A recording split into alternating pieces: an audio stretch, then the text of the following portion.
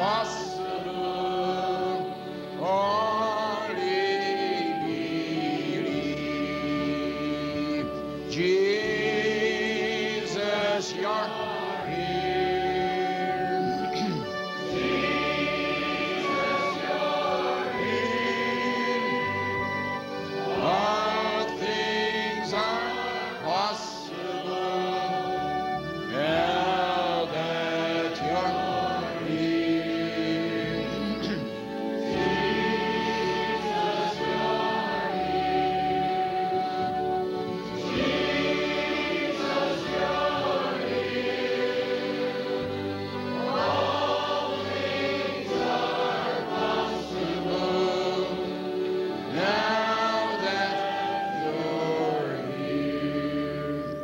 pray. Gracious Heavenly Father, we thank you again for this wonderful opportunity, privilege we have, gathering together, people coming near and far, Lord, and we count that not just a great compliment to the ministry, Lord, but wonderful fellowship, Lord, and real godly people coming together. We thank you, Lord, for that, young and old, little ones. Some of us past our age you've allotted to us, and here we are together, Lord, by the sanctifying grace of our Lord and Savior Jesus Christ, the great separator, the great sanctifier. How wonderful are your ways, Lord. We just thank you for them. We have not understood too much, Lord. We're looking forward to understanding more. We know you're here in a way you haven't been here for 2,000 years. We know you're here in a way you haven't been for 4,000 years, leading a people, living people into a promised land, so different, yet so truly the same, but even under greater expectations, as the prophet often said, because our expectations are not into a land that will one day pass away from us and we pass off it, but Lord, this land we will pass into and we will not pass away, and the land be renewed in new heavens and new earth. What a wonderful promise we have.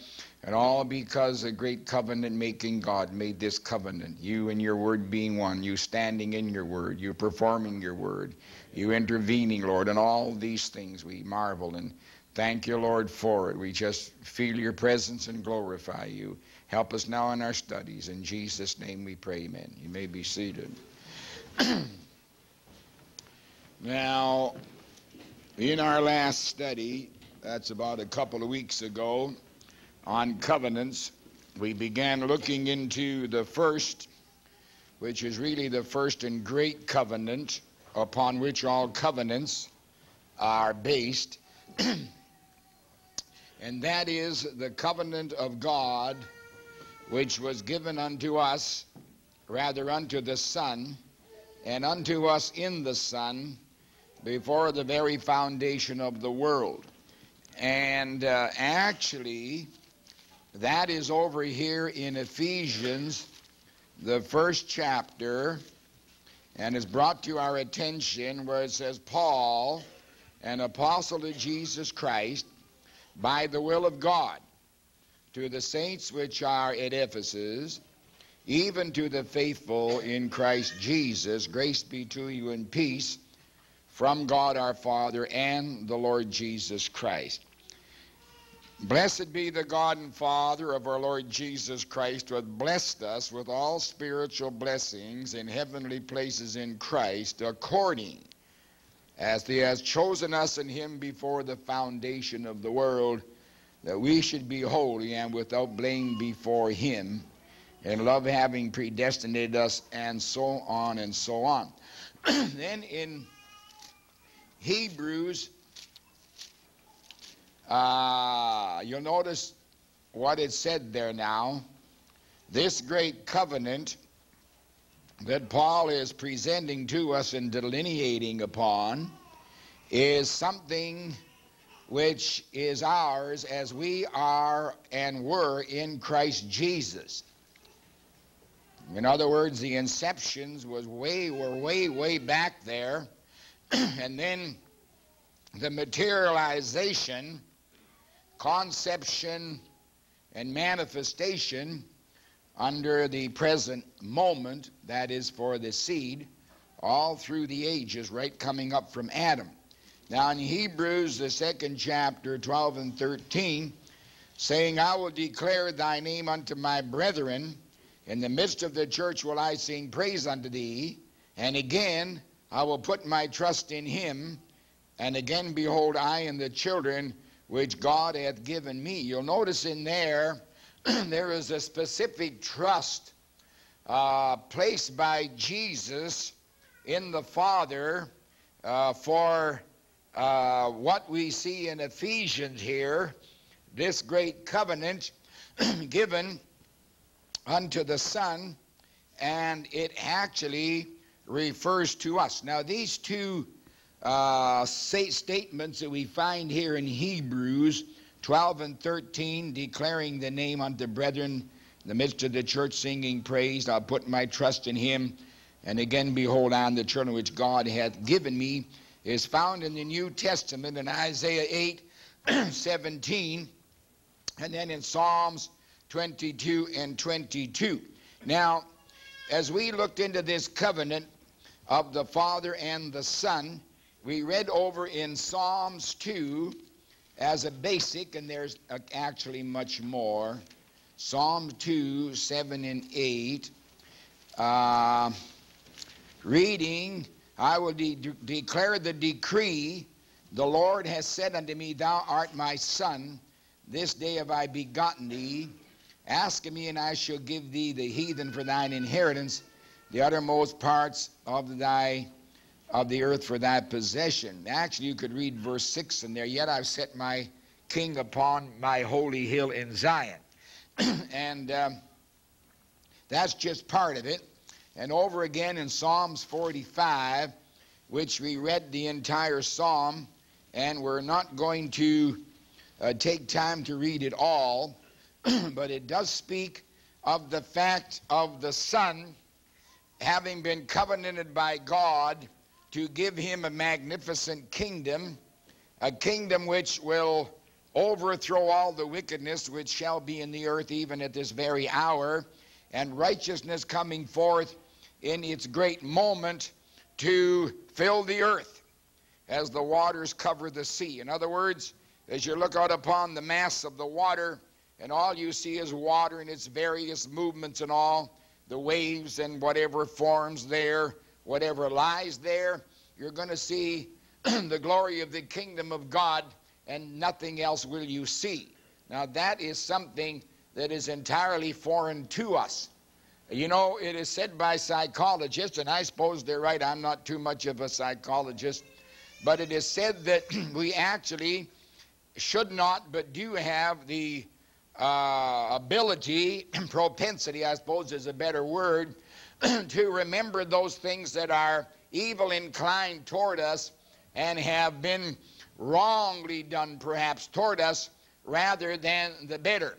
But this will be a time when all memory of that which has been adversarial will be removed, and just we'll see the truth of the fact that if God be for us, there will be nothing against us. Nothing at all. Now, we made note, and I think I mentioned that a little erroneously, that this was written perhaps 1,000 years after the foundation of the earth, but it's really about 3,000 years, I guess, after man came upon the earth, that these Psalms were written, if you've got any faith in Usher, which I don't know that I have too much of. However, we mentioned also that these two Psalms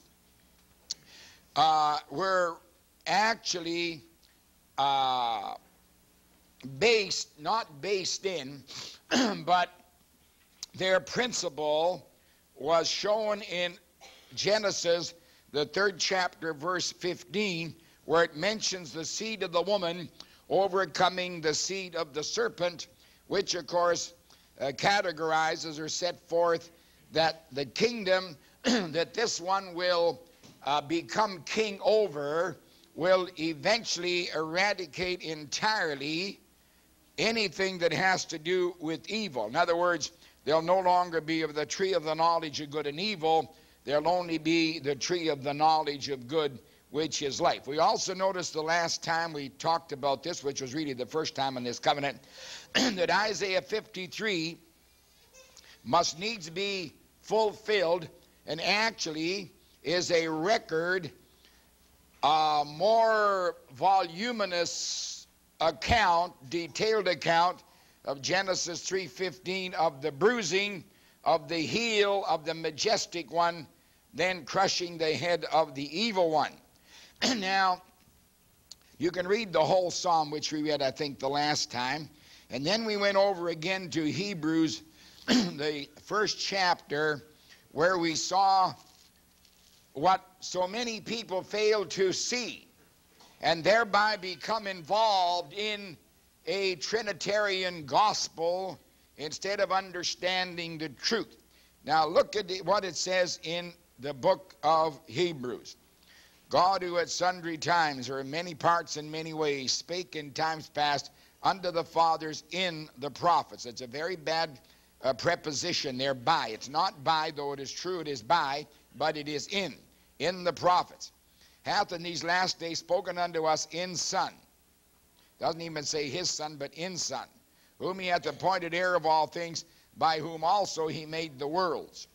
Now, of course, that is the ages, not necessarily all creation, though Colossians tell you that all creation was created by him, and we see that was because of God, who being the brightness, the effulgence, the outraying of his glory, the express image of his person, that's actually the substance, and upholding all things by the word of his power. Now notice what is clipped in here. Actually, we should delete that last phrase, when he had by himself purged our sins, sat down the right hand of the majesty on high. That should be absolutely deleted, because it's an interpolation explaining the flesh part of this one going into the virgin birth, when it would be better left in another situation. See, who being this one, who being the brightness. Now notice he said he has spoken in Son in these last days. And he's taking him back to being the brightness, the effulgence, the outraying of his glory, the expression of his substance, an image of his person, upholding all things by the word of his power, being made so much better than the angels, hath he had by inheritance obtained a more excellent name than they. For unto which of the angels said he at any time, Thou art my son, this day have I begotten thee. And again, I'll beat him a father, and he'll beat me a son. And again, when he bringeth in the first begotten into the inhabited earth, he said, Let all the angels of God worship him. Here again you find an admixture of the pre-existent one back in the former glory spoken of in John 17, and what took place in the earth. But of the angels he saith, even of angels he saith, who makes his angels spirits, his ministers flame of fire. But unto the Son he saith, Thy throne, O God, is forever and ever. A scepter of righteousness is the scepter of thy kingdom. Thou hast loved righteousness and hate iniquity. Therefore God, even thy God, hath anointed the oil of gladness above thy fellows. Now this could well be spoken of at the time Brother Branham mentions that this one was known as Michael, the great archangel. It could even predate that, where you go to the extent that he was the cherubim who hovered the mercy seat, which was in type there, and Satan on the other side, because the Bible speaks of Satan now was the anointed cherub that covers. And it's certainly true that one would be in opposition to the other. In opposition to the other, rather, I should say. One on the other side. So he's going way back to that time of pre-existence, which the Trinitarians cannot understand. They just simply can't understand. They even use the words eternal Son. As Brother Branham said, what stupidity. Now, he didn't say that, I said it. He said, how can you make eternal Son, he said, when it has a beginning? Even if it's the expression of the substance and the literal fullness of the attributes, it is still a beginning. That speaks of sonship. It's like you could take a rock You could be a Leonardo da Vinci or whoever. Doesn't matter. Roman or Greek. And be a great sculptor. And you could find a rock which is indubitably, say a marble or a piece of granite, which would be 50 million years old. But as you expose that chunk of marble or granite, preferably marble, easier to work with, by digging it out and laying a chisel on it, you could say that is a beginning, because it specifies not the substance but the time of dealing in particular with that substance. So that's what you're looking at. See? Now, and thou, Lord, in the beginning hast laid the foundation of the earth, and the heavens are the work of thy hands, they shall perish. But thou remainest, they'll all wax old as a garment. As a vesture shalt thou fold them up. They'll be changed. But thou art the same, and thy years shall not fail. Now he's talking here, without a doubt, about a covenant. Because he's speaking of the covenanter being in a position whereby nothing can fail. You understand what I'm saying? Now you may think this is tedious, and you may have some wonderfully bright ideas as to say, hey, I don't think that God was too sharp in what he did. God's never too sharp with a bunch of sharpies like us. We could take him to the cleaners without going to Las Vegas to do it. We're so clever. You see what I'm trying to tell you? I'm giving you scripture as it is written and revealed by a vindicated prophet. Far as I know, I am. And it's not too smart. No? You know why? These minds are the enemies of God. You got to understand that. This mind is an enemy of God. That's why it has to be renewed for transfiguration. You think anybody would ever get out of here in a rapture, immortality, without going back to the genuine, suffusing, powerful word of Almighty God, receiving it, believing it, acting and walking in it? There's no way, brother, sister. Let's get that flat. So jar yourselves and say, we're talking about God and the Son of God, period. I may not understand it all, but that's beside the point. Beside the point, I can receive it. That's what counts. Which of the angels saith he, sit on my right hand to make the enemies thy footstool? Are not the all-ministering spirits sent forth to minister for them who shall be heirs of salvation? The very hosts of angels are for our benefit. And you know what? They had better worship him, or they are not for our benefit. For there are many who would not worship. They transferred their worship to Satan, and believe me, they're out to get us. And if you think wicked spirits aren't around, you are a little bit naive and had better kind of come to the truth. Now, in the second chapter, 7 to 10, it says, thou madest him a little lower than the angels. You crowned him with glory and honor to set him over the work of your hands. Now, that, of course, can refer to Adam, but it is referring to Christ in me, because Adam threw it, and it's talking of this one who doesn't throw it. He preferred righteousness. He wanted what God said. See? So therefore what happens? He's going to be set over all the works. And why not? Then it goes on by saying, thou hast put all things in subjection under his feet. For in that he put all things in subjection under him, he left nothing that is not put under him. But now we see not yet all things put under him. Now you can't refer that to any man. You got to refer that back to the Son. Now again notice, but we see Jesus, who was made a little lower than the angels for the suffering of death, crowned with glory and honor, that he by the grace of God should taste death for every man. Now I told you before, cross out the word man. They haven't even got enough sense to put that in italics. It is not in the Greek. It is not in the Bible. It's every. And as you read down, it's son. Because he's talking about sons. Okay. These scripture detailed how this in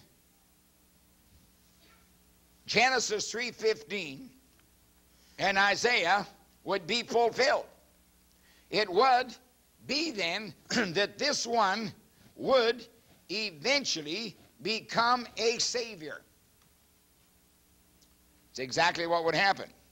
And this, by the way, according to Revelation chapter 3 and verse 14, according to the prophet, the beginning of the creation of God is where God starts to literally create himself into human flesh.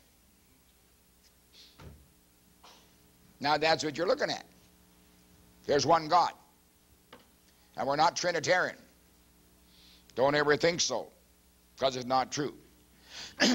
We can see from the scripture through Revelation exactly what the covenant contained.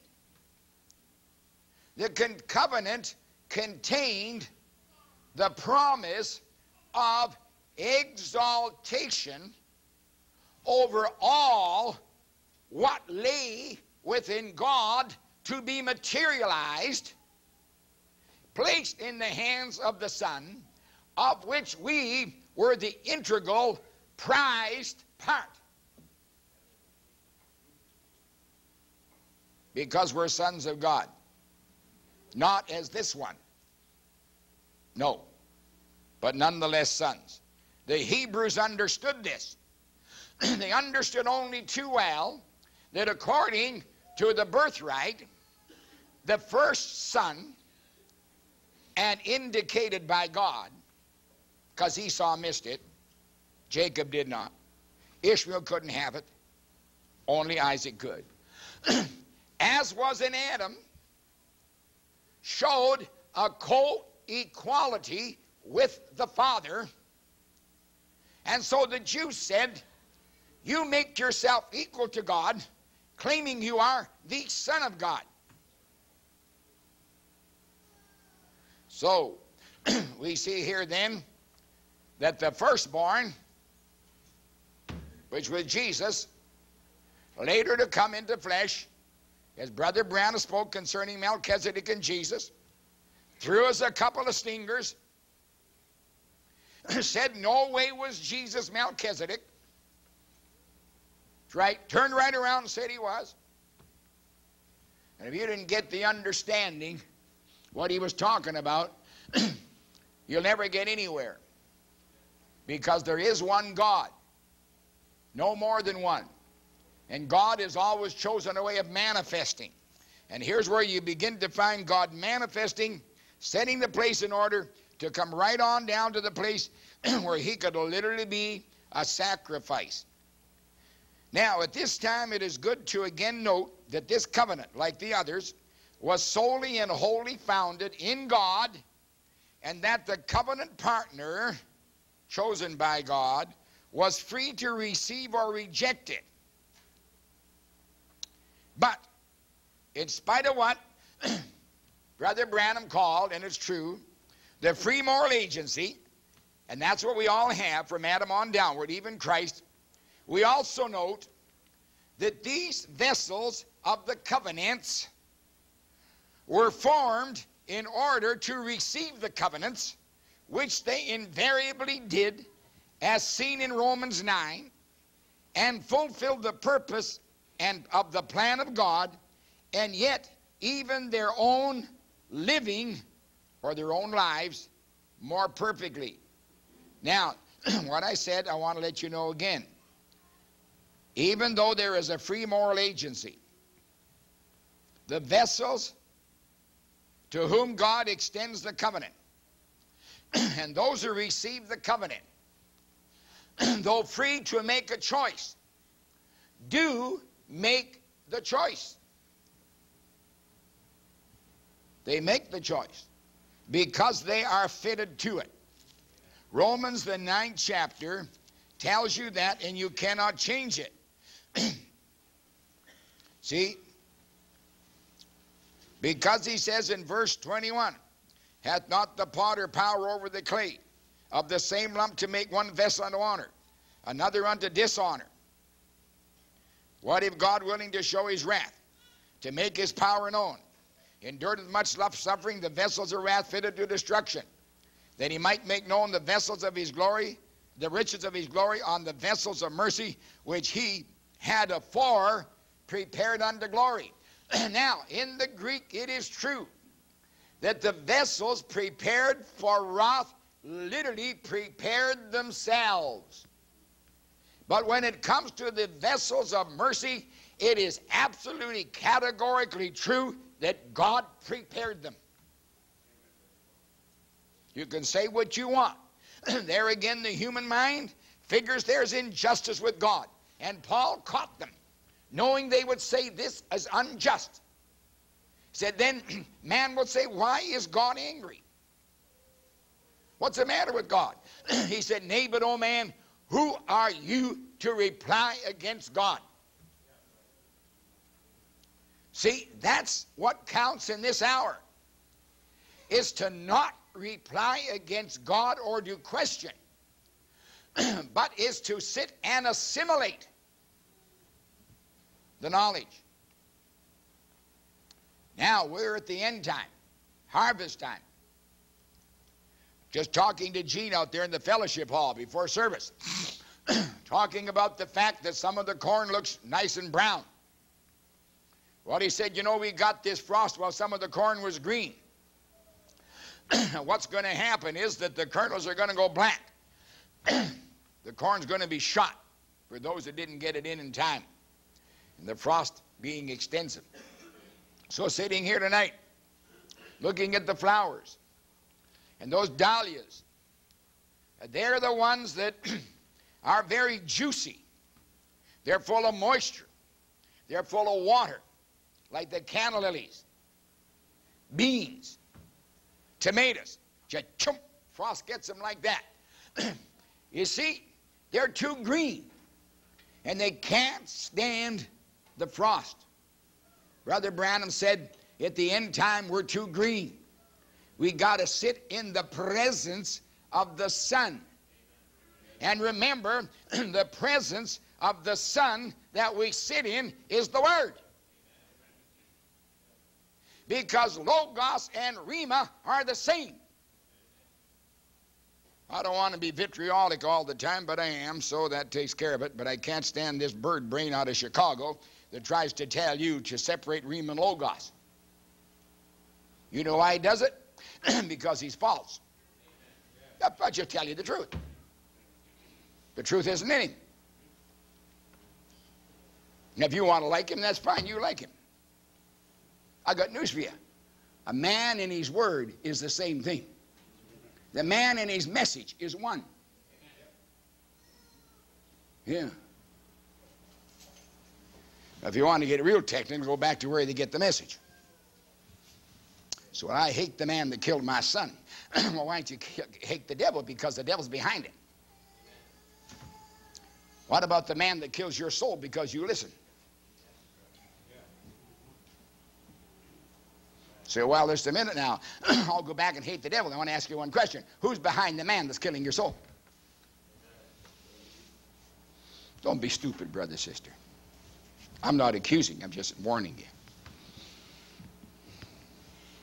Lie in the presence of the Son. All right. Once again, we see Brother Branham correct in his assessment of Matthew 5:48, where it said, be ye perfect, even as your Father which is in heaven. And he said, seeing God commanded it, then God must make a way for it. And I see God making a way for the consummation deliberately, the deliberate, purposeful consummation of his covenant, which he gave to Christ, and which we have in Christ, and coming to full fruition. God makes a way for it. So we see Hebrews 1 to 3, which we've already read, taking us to Hebrews 10 and 7. Then said I, Lo, I come. In the volume of the book it is written of me, to do thy will, O God. Therefore, before there was a manifestation, or there would be a hint of it, I would be led to believe that there was a foreknowledge and a record. Now, I'm going to tell you something, which you already know. You know I'm thinking thoughts. But you don't know my thoughts until I tell them. And that's not too incriminating, because I could say, well, you misunderstood me. So God puts himself on the spot. He writes it all out. Now the covenant maker, with the one who's within the covenant, says there is a record of this. And he said to the scribes and Pharisees, he said, search the scripture, for in them you think you have eternal life, which is true, it's in there. And they are they which testify of me. Now he said it's written. And here it is. The perfect vessel, perfectly filled and perfectly fulfilling, being the word.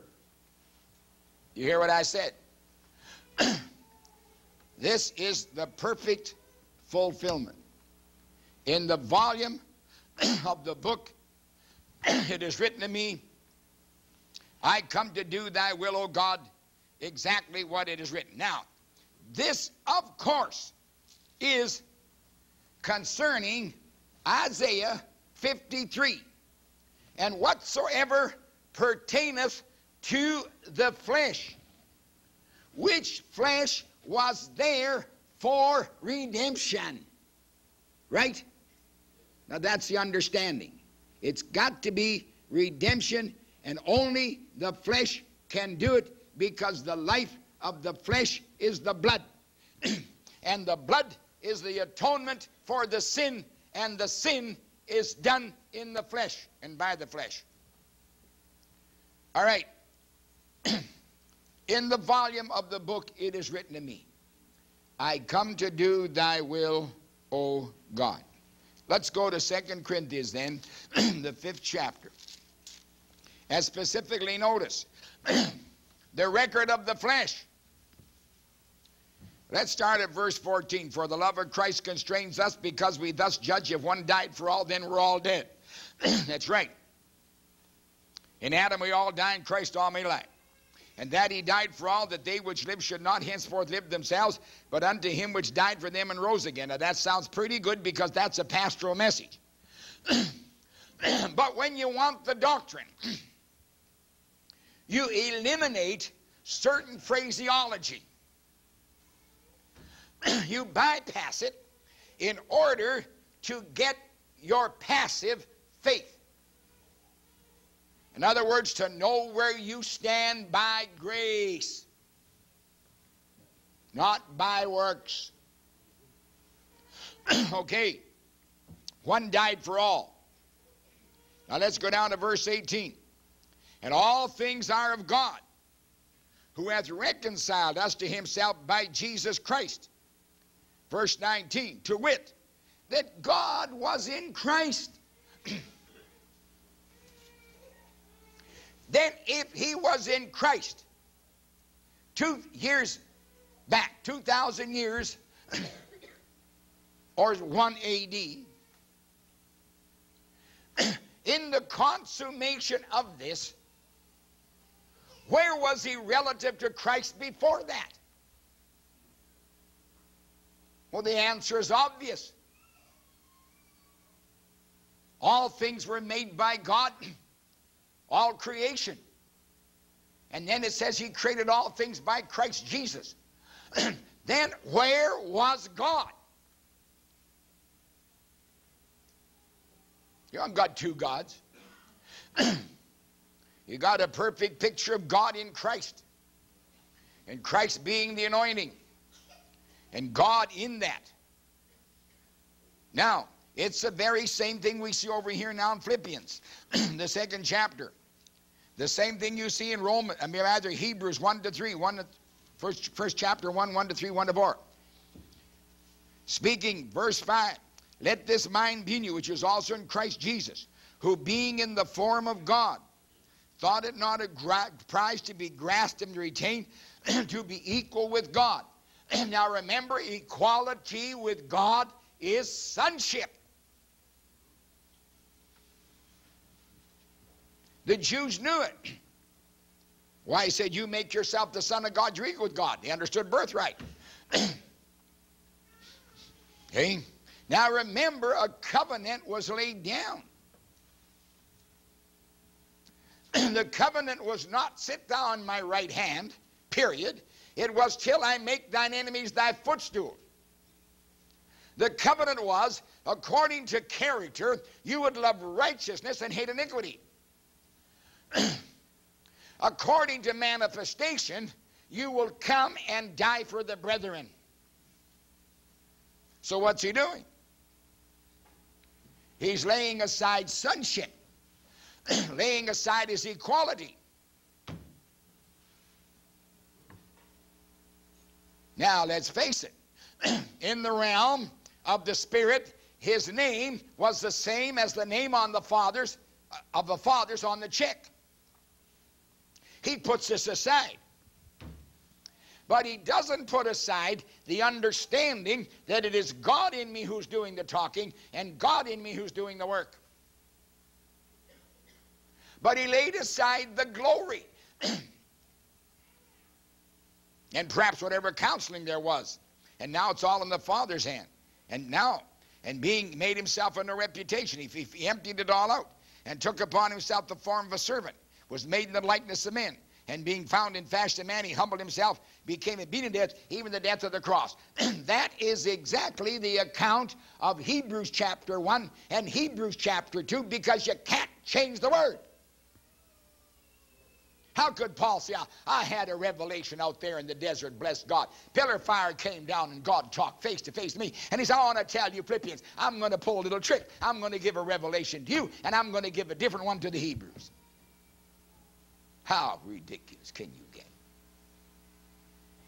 Search the Scripture. Then from Genesis right to Malachi, the 6th chapter and the last verse, it's the same one with no change. You might say also from Matthew 1 to Revelation chapter 22, what is it, verse 22 or 4, 24, whatever it is, 24 verse ends out there. It's the same one again. You can't change it. Now listen, let's keep continuing. Verse 9, wherefore God hath highly exalted him, gave him a name above every name. Name of Jesus, every knee should bow. Everything, right on down the line. Now listen, then it comes to you and me. As the children of God, whom God hath given him, that were in him, and are now redeemed. Listen to it. Wherefore, my beloved, as you've always obeyed, not only in my presence only, but now much more in my absence, work out your own salvation in fear and trembling. You see, you got a moral choice there. Watch. For it's God which worketh in you, both to will and to do of his good pleasure. You tell me a difference between us and Christ? There is not a difference. Except to the degree of the heightening of the perception. And we don't have a prayer in that, brother, sister. Our perception could never be the same as his. But in this last day we come the closest to the perception. We also went into types of Genesis 22 on this same subject last Sunday, Sunday before last. There we saw God demanding a foreknown, named, and elect, and predestinated Son of Man. That's where God said to Abraham, take now thy son, thine only son. And yet he had another son and would have 7 sons more. Take now thine only son. His name was Isaac. So now remember, he said, you're going to call his name Isaac. He was foreknown and named foreknown. Named according to foreknowledge and predestinated. There we saw God demanding a foreknown and named and elect and predestinated son of man. Because Isaac was the son of man. He was the son of Abraham. And then providing a sacrifice, even as he would through Jesus, the virgin-born Son of God. So we see a perfect type in Genesis 22. Then in Exodus 6:1-8, we better read it.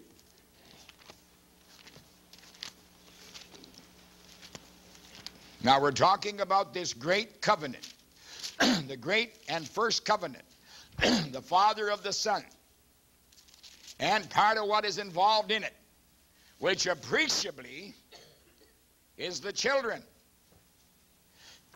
Always in the divorce, who gets the kids? Sometimes nobody wants them. I can understand that. But in this one, there's no divorce. What's going to happen to the family of God? Then the Lord said to Moses, now thou shalt see what I will do to Pharaoh. For with a strong hand shall he let them go. With a strong hand shall he drive them out of his land. God spake unto Moses, said to him, I am the Lord. And I appeared unto Abraham, to Isaac, and Jacob by the name of God Almighty. But my name Jehovah was I not known to them. I've also established my covenant with them to give them the land of Canaan, the land of the pilgrimage when they were strangers. Now notice, this is a living people going into a living land. And they're going to be farmers, agrarian. No more building houses out of bricks and this and that and the other thing. Yes, sir, they won't manufacture bricks or cut down timbers. Take rock and things. I've heard the groan of the children of Israel, on whom the Egyptians kept in bondage, keep in bondage. I remember that covenant. Wherefore said the children of Israel, I am the Lord. I'll bring you up under the burden of the Egyptians. I'll rid you of their bondage. I'll redeem you with a stretched out arm and with great judgments. God going to manifest himself. I'll take you to me to be a people. I'll be to you a God. Now notice, he's going to take them to be a people before they even know it. Then they're going to know him as God. And you shall know I'm the Lord your God, which brings you up under the burden of the Egyptians. Now remember, that's Jehovah Elohim. And I'll bring you to the land concerning the which I swear to give to Abraham, to Isaac, Jacob, and be it for inheritance for the Lord. I am the Lord.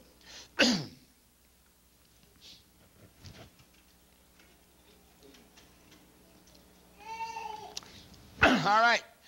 Notice here, and this is a type, father and son, a covenant.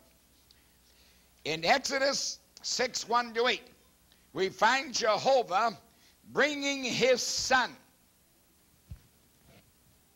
Israel is my son.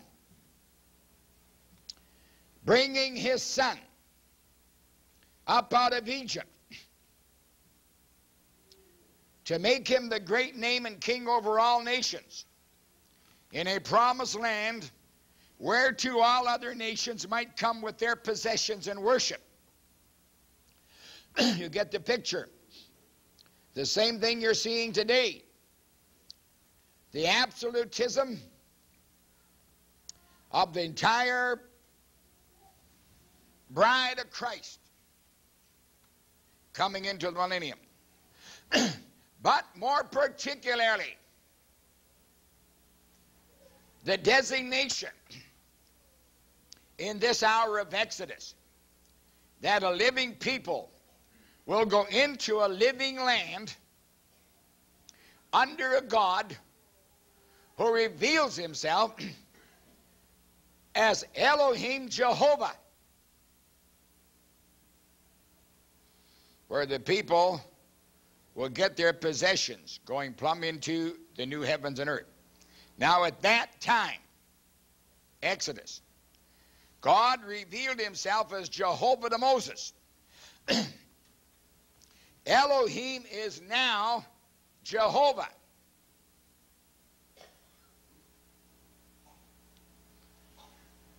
He never specifically at that time revealed himself as to any compound title of what lay in him, of which there are 8.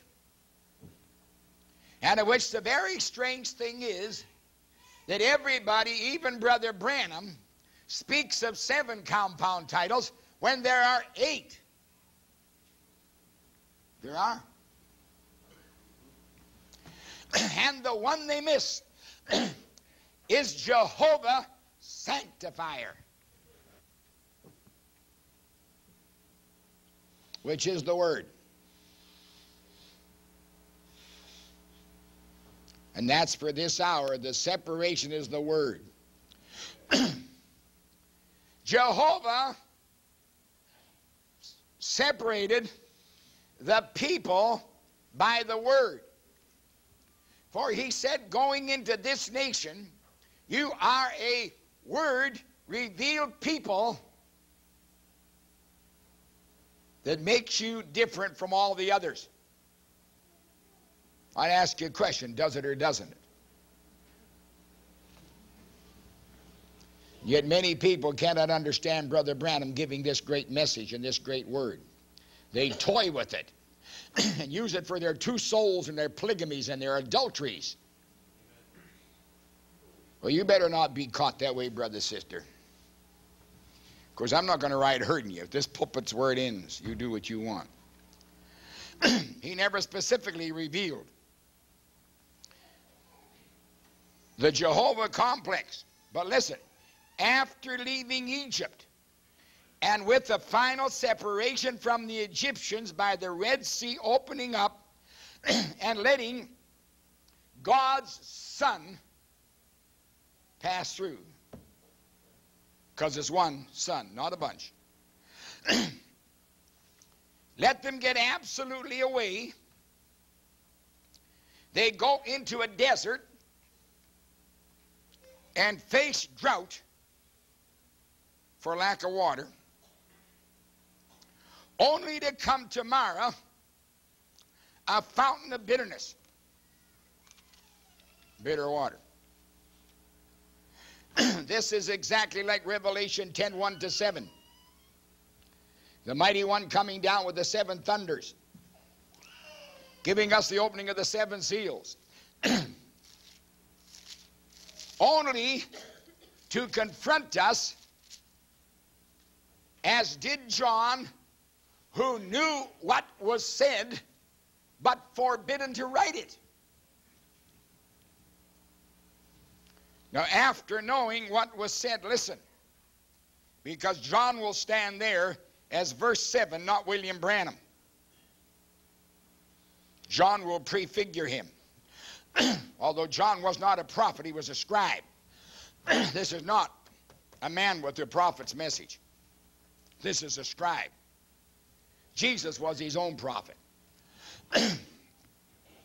Now watch in verse 8. And the voice which I heard from heaven spoke unto me again and said, Go and take the little book which is open in the hand of the angel which stands upon the sea and the earth.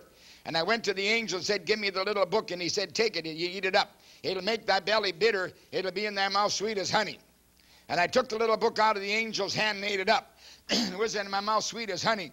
And as soon as I ate it, my belly was bitter. And he said unto me, Thou must prophesy again before many peoples and nations and tongues and kings. In other words, before it ran the course, the sweet escape from Egypt, based on the Word of God, turns into the bitter concept of whether you can take this Word and love it. Oh, it's very sweet to think about a prophet, to think about Malachi, to think about a great healing ministry, a great God doing something. But let me tell you something. When you come to this Word, it'll be bitter to you, because it's fully contrary to what you ever were taught. And anybody tries to tell you that he had the truth Like this guy from India said, he said, you Americans, he said, you needed the Bible. We in India never lost it. I heard him preach sermons, and he used maybe 2 scripture, and I'd get right behind the guy and give as many as 200, not trying to boast. But he didn't have a first thing in the Word. He just thought he did. That's why he blew it. He couldn't take what the Word said. See, it was sweet to talk it. It's sweet to gabble and garble it. But to get down to the truth, it's a bitterness. It's a bitter thing. It's like the bitter bread. Now, what is the bitter bread? I'll tell you what the bitter bread is. It's Hebrews 6. Leaving the principles and everything else. Coming to the place where, every table is full of vomit. Where every doctrine is polluted. And where men do not know the secrets of the book of Revelation, which must be known. Or you can add or take from it inadvertently. Now it says here, let's go to perfection. Paul couldn't do it. He said, we'll do it if God permits, but God didn't permit. For it is impossible for those who are once for all enlightened, tasted the heavenly gift, partake of the Holy Ghost, taste the good word of God, the powers of the world to come, having fallen away, they can never be renewed to repentance, seeing they crucify themselves, the Son of God afresh, and put him to an open shame. See, that takes place right at that very time. For the earth which drinketh in the rain that come oft upon it, 7 church ages, 7 messages, the end time 7 complete messages, that bringeth forth herbs meet for them by whom is dressed receive blessing from God. But that which beareth thorns and briars rejected, and nigh to cursings and to be burned. What couldn't they do? The word of the message became bitter to them. They couldn't take it. Now let's get this understanding and get it flat. I don't care what anybody says.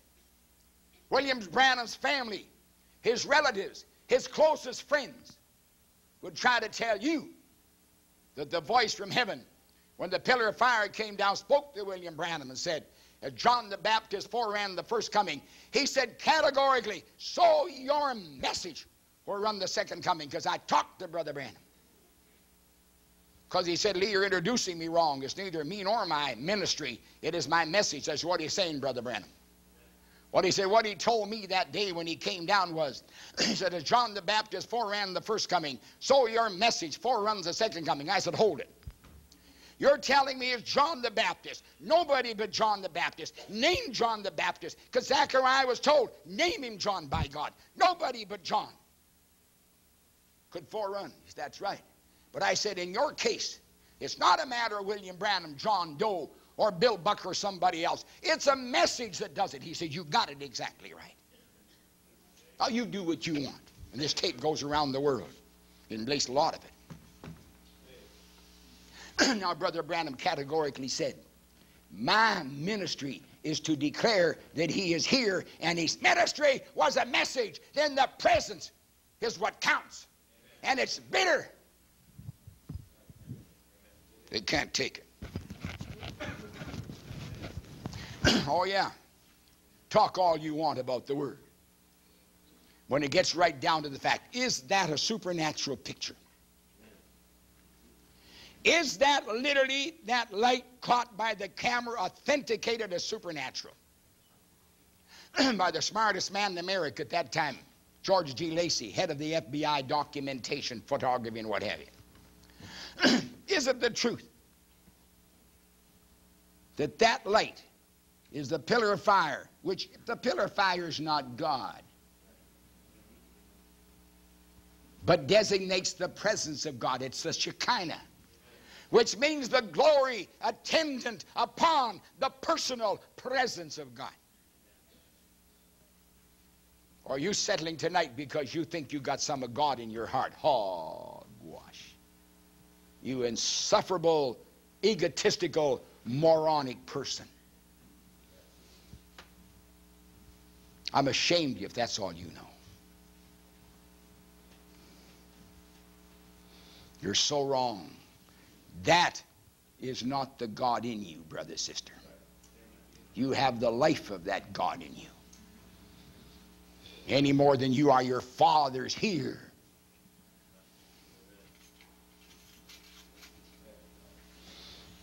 You talk about vulgarity. We see too much of it.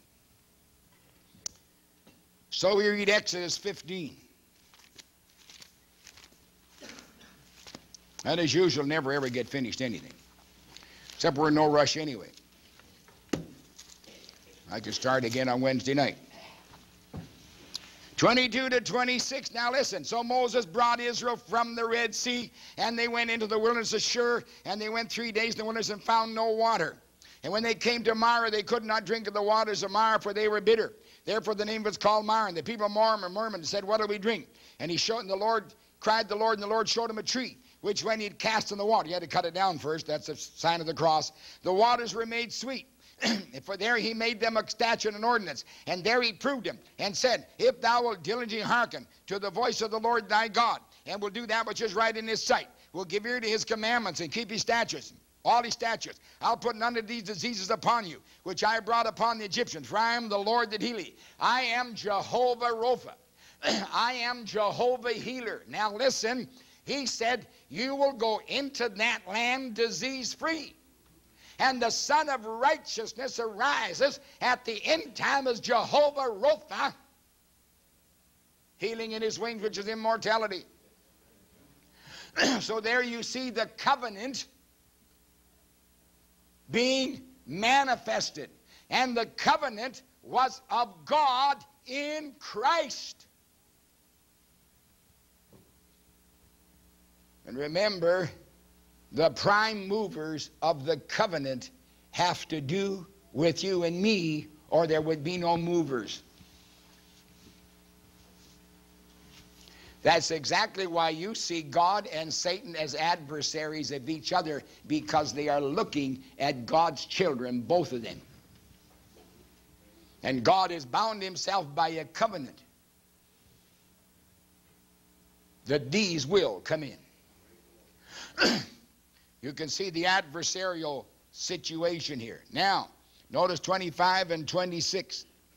The Lord cried, they cried the Lord, and the Lord showed him a tree. Now Moses, the prophet of the Exodus, cried unto God for the condition that Israel was in. Now, what did God do? He brought a healing of the waters to the people, and the water is the word. Now, not only that, brother, sister, remember this. There is no true healing revival unless there is a new message. So here we see Jehovah Rapha, whether you want to believe it or not. You see him come down, send his own personal angel in 1946 to Brother Branham and say, I have been sent from the presence of God to indicate to you and tell you that you have a gift of healing to take to the world. And he took it to the world as Moses went down into Egypt. But only the true Israelites heard and came forth to go into a land healed.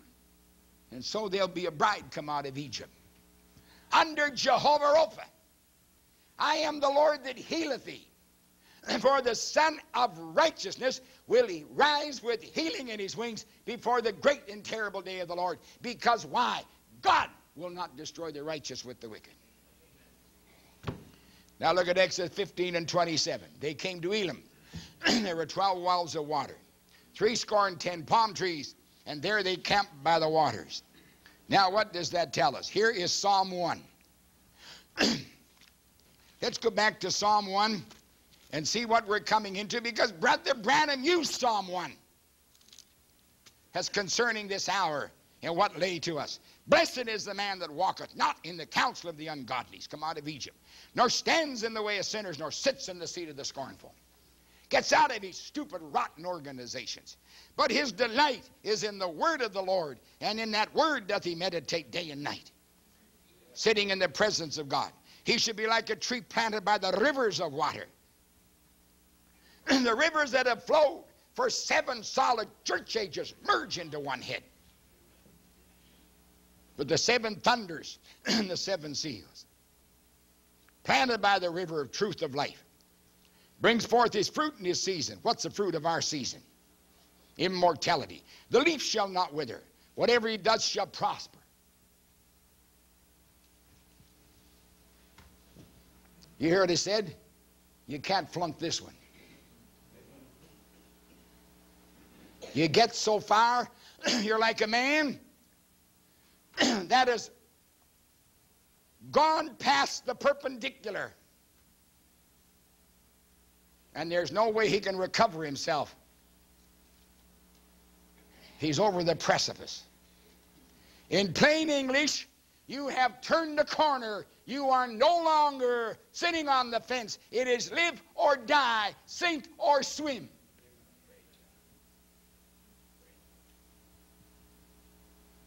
You know what? Makes you a pretty tough gambler, doesn't it? You talk about old Deadeye. Turn the cards over. He doesn't care about you. He's going to skunk you 10 to 1. Because he's a skunker. Not a skunk, but a skunker. You can look the devil in the eye tonight. And say, Brother Branham, we know why he's roaring, because we know all about him. He's been discovered to us.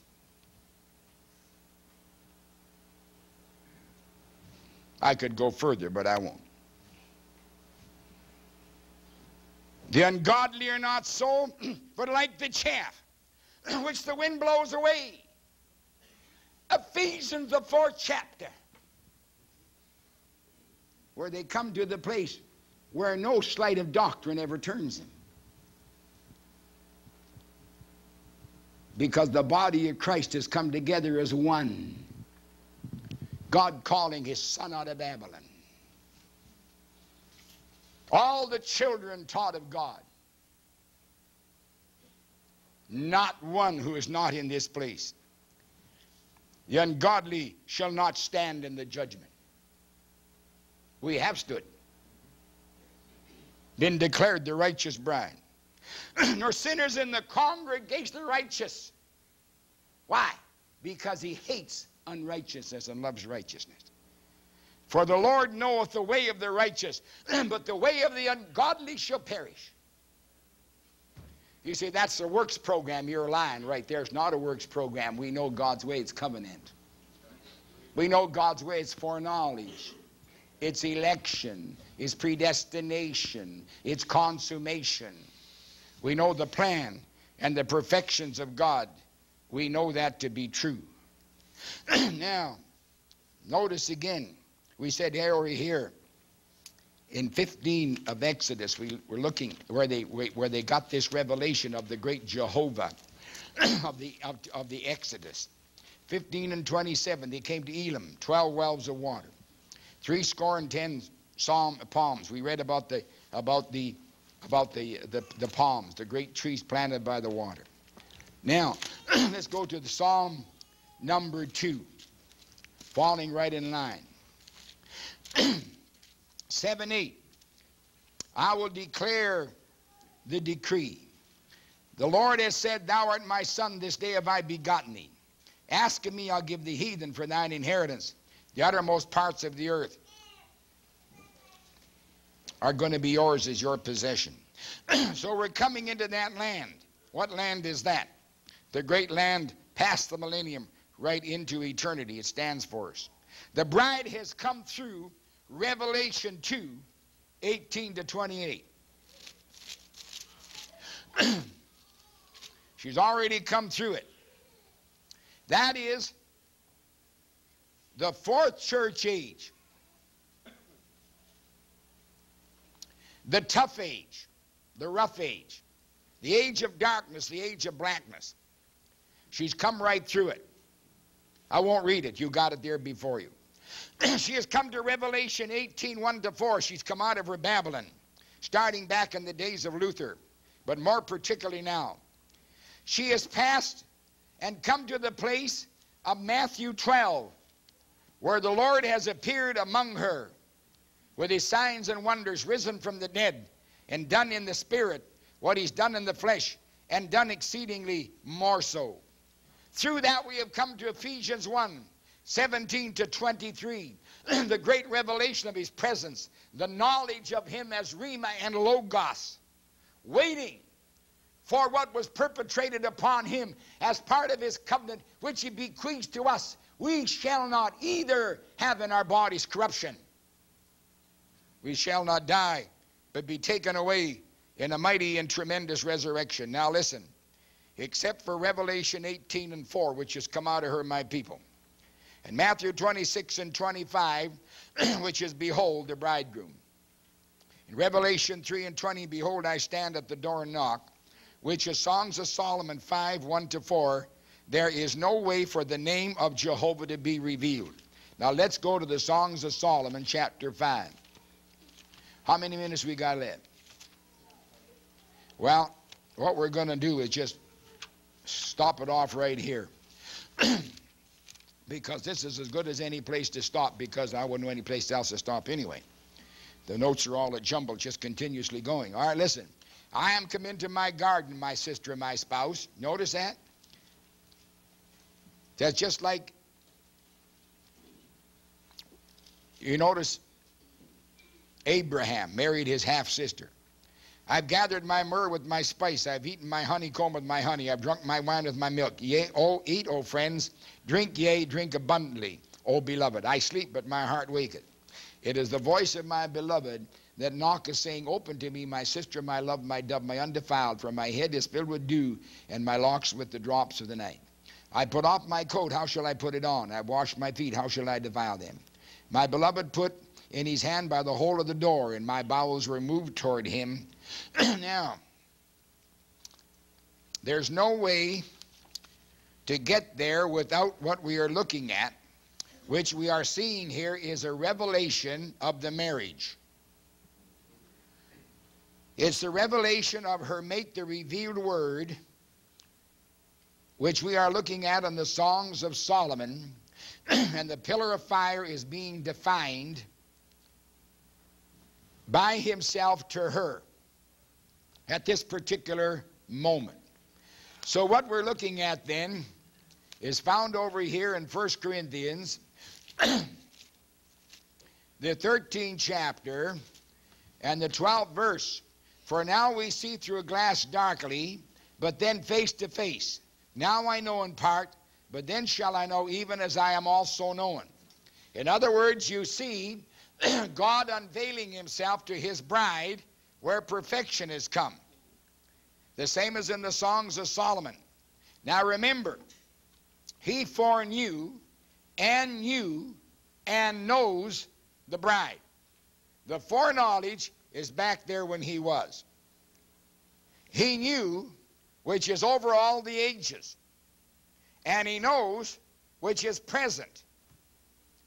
But she has to know him.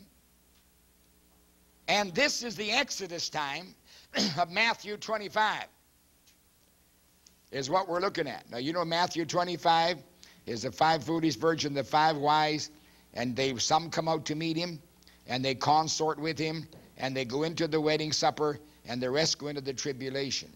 All right, now, let's not hurry, but let's go back at this time to Exodus 15. Now, the whole thing is lining up for us in this great covenant, because you got to see it is met as well as you can. Exodus 15, 1 to 21. And Moses sang, and the children of Israel sang this song, and spake, saying, I will sing unto the Lord, for he hath triumphed gloriously. The horse and his rider hath he overthrown the sea. The Lord is my strength and my song. He has become my salvation. He is my God. I'll prepare him an habitation. My father's God, I'll exalt him. Now, how are you going to prepare a habitation? That's a pretty big statement. Well, the habitation is going on now because, you see, there's no temple. But you're looking past the millennium.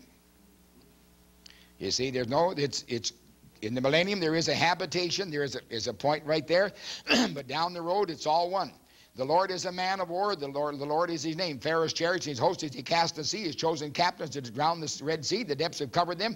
They sank the bottom as a stone. The right hand, O Lord, has become glorious in power. The right hand, O Lord, had dashed the enemy in pieces an enemy. In the greatness of thine excellence, thou hast overthrown them that rose up against thee. Thou sent them forth thy wrath, which consumed the stubble. Now that's what happened then. That's going to happen in the great tribulation. With the blast of thy nostril, the waters were gathered together. The flood stood up right as a flood, as a heap. The depths were congealed in the heart of the sea. The enemy said, I'll pursue, I'll overtake, I'll divide and spoil. My lust shall be satisfied upon them. I will draw my sword, my hand shall destroy them. You know, that's a good picture after the white throne, where Satan tries to destroy the bride and God's people. They never learn. After even the resurrection, the white throne, the wicked don't learn. You can't show them anything. See?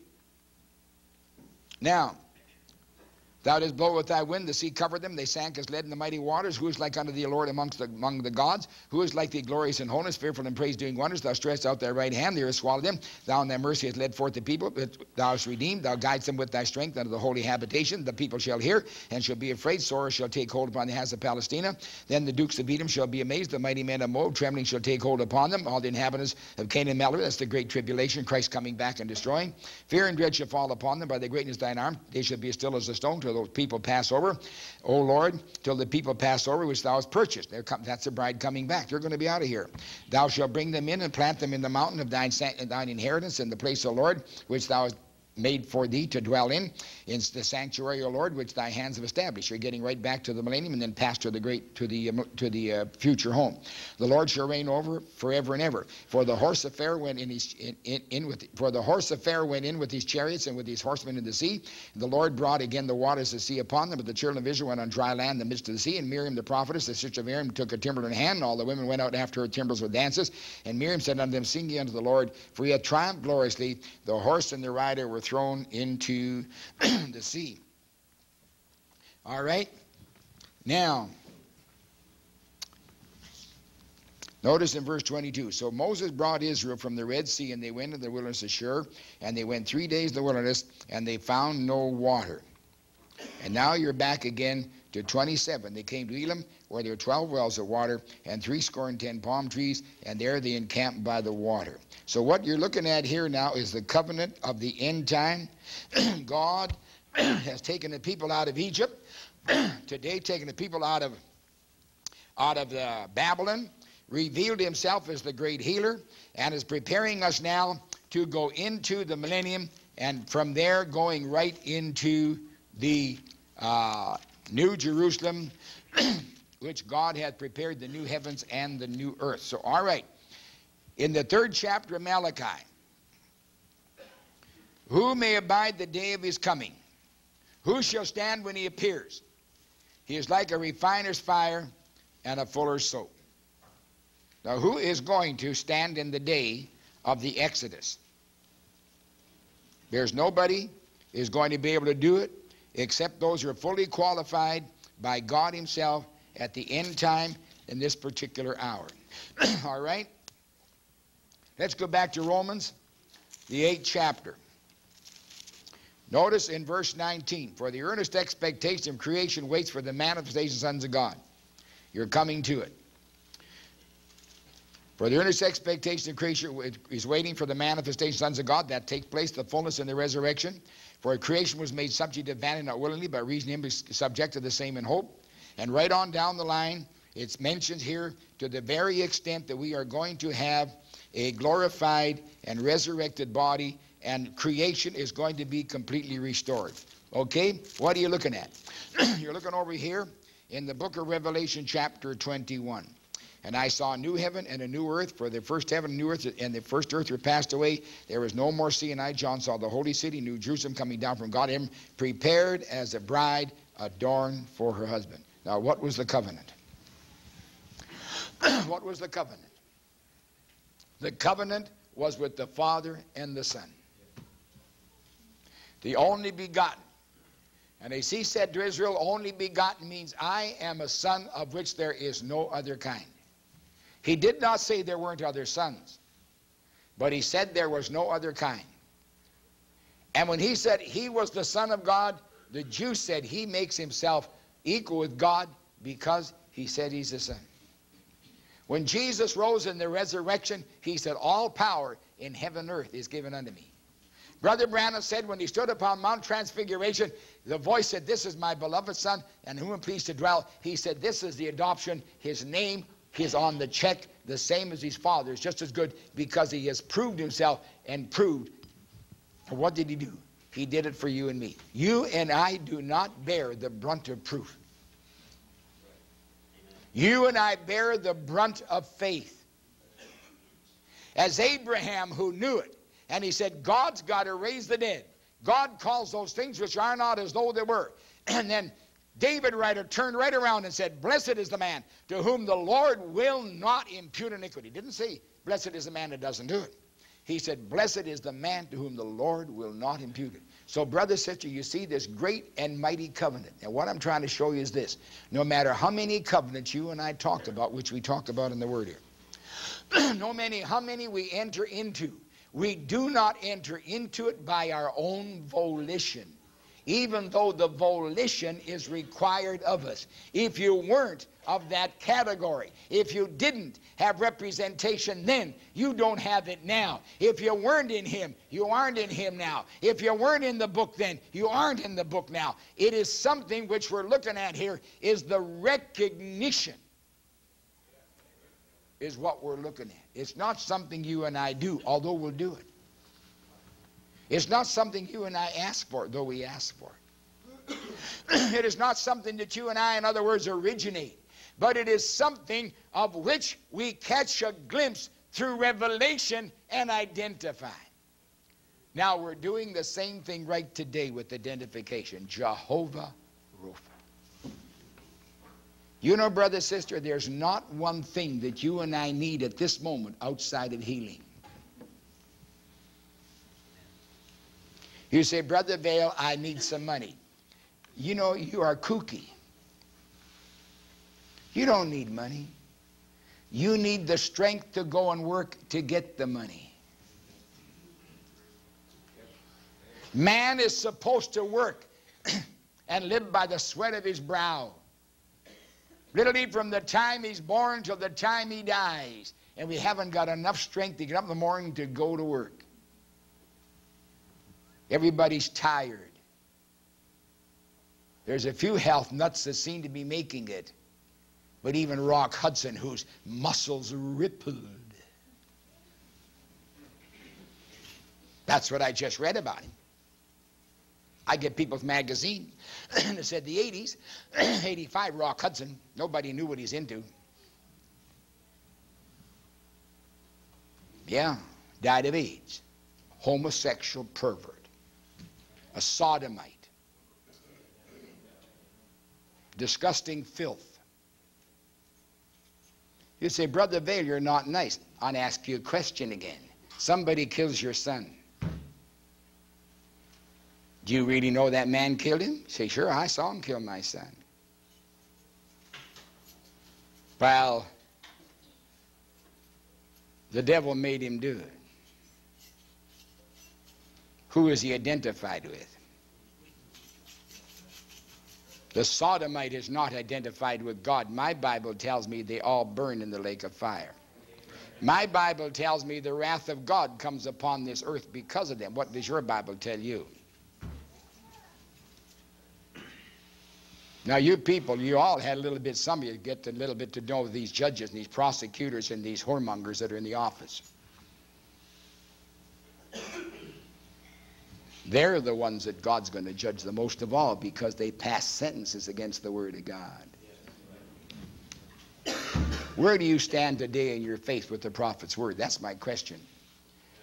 Are you in the original covenant? This is what the prophet taught, the original covenant. We can preach 1,000 covenants, show 1,000 things, whichever. It doesn't matter. But the point is, where do we stand today with this covenant? Do we see it? All the world, the legalists can't see it. A few Calvinists can. But I'm going to tell you, the Branhamites, which in plain English are the Christites, if you really want to know the truth, which are the true disciples of the one who rose from the dead and made himself known. What was it the voice said to Brother Branham when those rainbows appeared?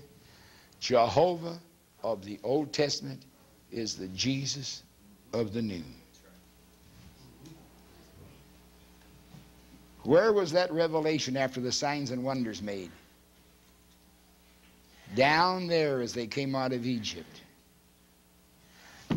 There is one God. And baptism in the name of the Lord Jesus Christ is the great revelation of this hour. The great covenant God made, and we'll talk about more on Wednesday night. Let's bow our heads in prayer. Heavenly Father, we want to thank you again for giving us the opportunity, Lord, to talk these things over with your people, to bring them out, Lord, right in the open here before us all concerning the great covenant. We know, Lord, somehow you're doing it. We know, Lord, a little bit more and more as time goes on. And if we never learn more than this, we're satisfied with it, because we know that this is that great covenant where all other things rest. And we see the perfection of it, because as this covenant was of God and in Christ Jesus, so shall the disposition of it be. And we know that you stand behind your word to perform it. Not only so, but you absolutely intervene, interjecting yourself, standing right there. And like that great Passover, bringing your people out under the blood, you're bringing us out this day, Lord. We know it, and we say with Brother Branham, if we're not bride, there's a bride out there somewhere. And by the grace of God, we'll not stand in the way. We couldn't anyway. But we're here, Lord, to stand with the truth the best we can, at least in the sense of the understanding what is truth. We're willing to listen and be bathed in the waters of separation. Every blemish removed, glorious within and without, until presentation is finally made. We thank you for this help you gave us. In Jesus' name, amen. I want to go to the book of Hebrews before we take the communion, the table of the Lord.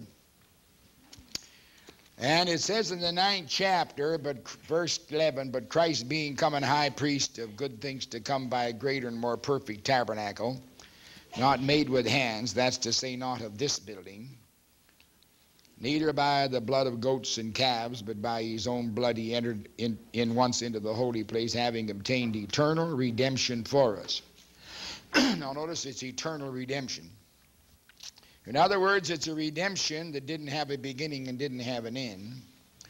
For if the blood of bulls and of goats and ashes of the heifer, sprinkling the unclean, sanctifieth to the purifying of the flesh, which means you got off. It's not held against you, though you did it. Like David, they all are sinners and come short of the glory of God. But if the blood of bulls and goats could take care of that, it says, how much more shall the blood of Christ take care of all of this? Through the eternal, who through the eternal Spirit offered himself without spot to God. Purge your conscience from dead works to serve the living God. In other words, there is a knowledge that we are the children of God, that we are those living epistles read and known of all men, and we have, through the substantial offering of the blood of Christ, the ability to line ourselves with the entire Word of God in the face of the problems we have with our flesh. As I say, to align ourselves with 2 Corinthians, the 5th chapter, which we read a while ago,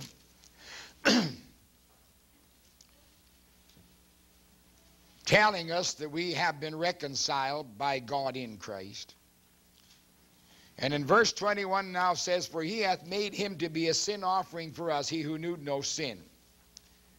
Christ became their propitiation, that we might be made, which again is the word become,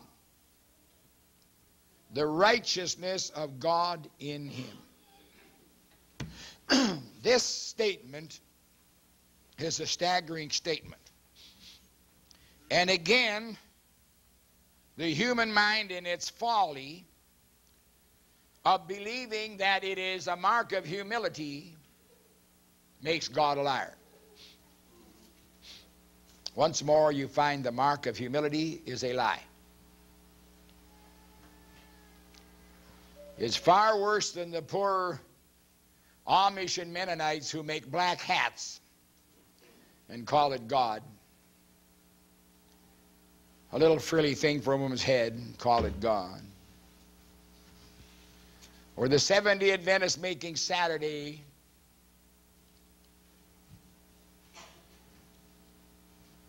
something which it isn't, the true Sabbath, which is the Holy Ghost. So now they make Saturday the Holy Ghost. What criminal pride, as in Satan, who fell by reason of pride, lies in these organizations and in all the Word apart from the truth we have today? For if anybody should know the truth, we who follow a prophet's message, which was vindicated, ought to know the truth that Christ is our righteousness. And Christ in us proves that we are the righteousness of God, which is the rightness of God. By the very fact that we are born again proves it. And the proof of the born again is the fact that we believe the word which nobody else believes.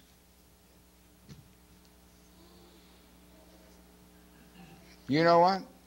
Moses stood there as one leader.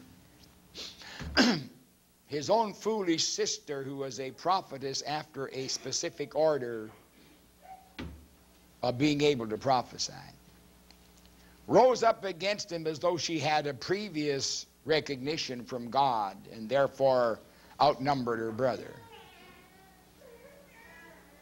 Then 3 men had the audacity to catch her spirit and rise up.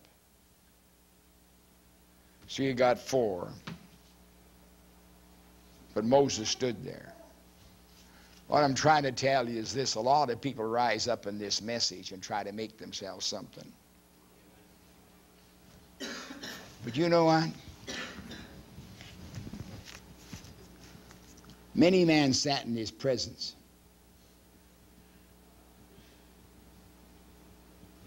But no man saw what I saw twice. See, you're boasting. Call it what you want. I'll call your bluff very shortly. That's right. I'll call your bluff very shortly. Because we'll come up in the same resurrection. Or at least the white throne. They never saw what this man really was.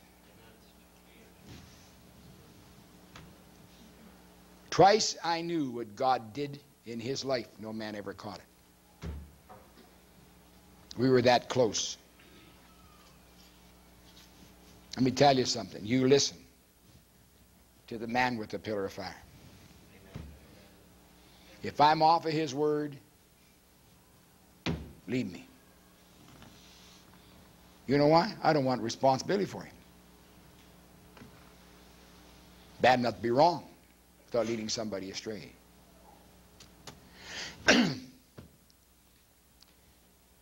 The blood of the everlasting covenant, which is an eternal one in God, transcends all ages but is brought to the ages. Make you perfect. As Brother Brandon said, the blood perfects the bride. If the blood of bulls and goats could satisfy God as to what a man did in his life as a sinner in a mortal body, what will this blood do for us? It will sanction the covenant. that God in Christ had with Christ concerning us. So what am I saying? Tonight as you partake, you're looking at the emblems of an everlasting covenant, which was ratified completely by blood. So that whether we are David's who sin in the extreme, and David did not fall very far short of Satan in what he did when he took another man's wife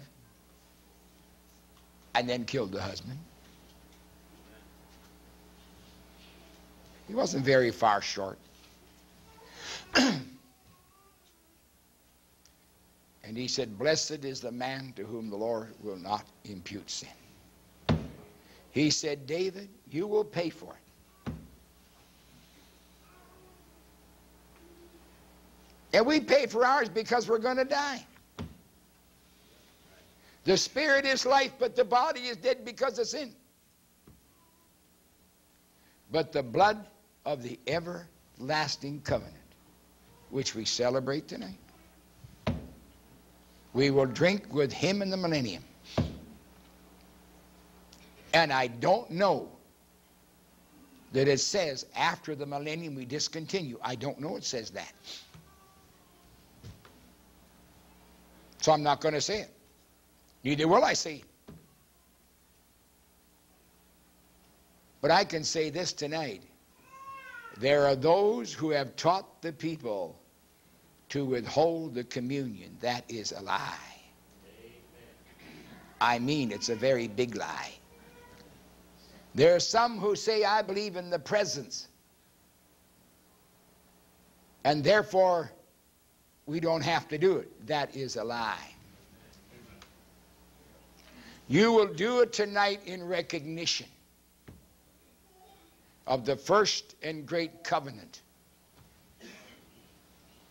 which is spoken of in the Psalms, in the prophets, exposed by revelation in the New Testament. And you begin to realize that Isaiah 53 was a prophetic account of the Lamb slain from the foundation of the world. We do that tonight.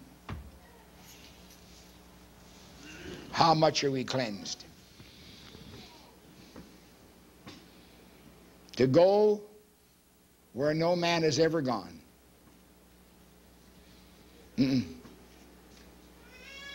No. So what about Noah? I mean, rather Enoch and Elijah.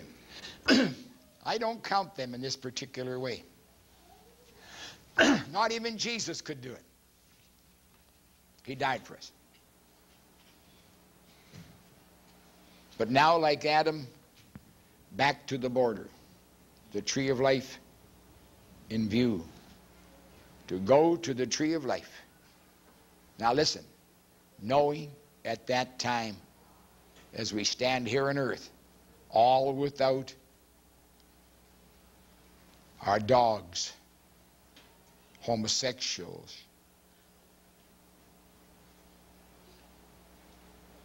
your churches fornicating, spiritual, sexual filth with organization, dogs, whoremongers, liars, sorcerers, who makes and loves a lie. Not the bride. All glorious within and without.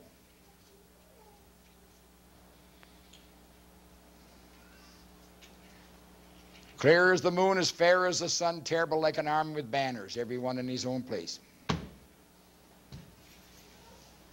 Thank God for the blood of Jesus Christ. Let's rise at this time. Ask the brethren to come forward to serve.